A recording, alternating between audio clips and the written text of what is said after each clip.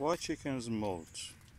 Molting is the process that the chickens lay their feathers, and the feathers drop, and at the same time the new feather is growing under the plummet.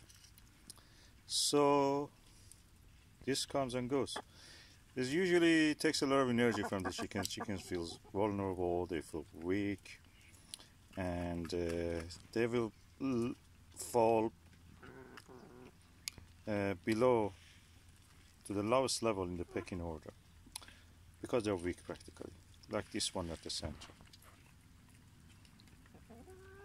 So what will happen is that they lose their feather. At the same time the new feather is growing, they use a lot of energy, they need extra food.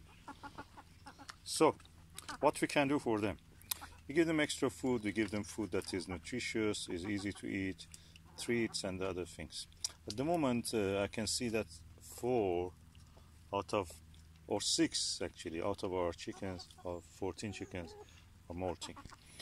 I suppose that like wolves, like other mammals, like other creatures, molting and shedding furs and feathers like dogs or anything. Humans also need molt actually, and I wonder if it is seasonal. We can study this. Somebody wants to do a study.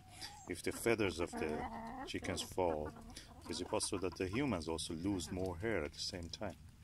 We know that all the time we're losing hair, we're shedding hairs. If you look in your bathtub or bathroom or your brush, you see a lot of hairs falling from time to time. So maybe there is a seasonal pattern in that.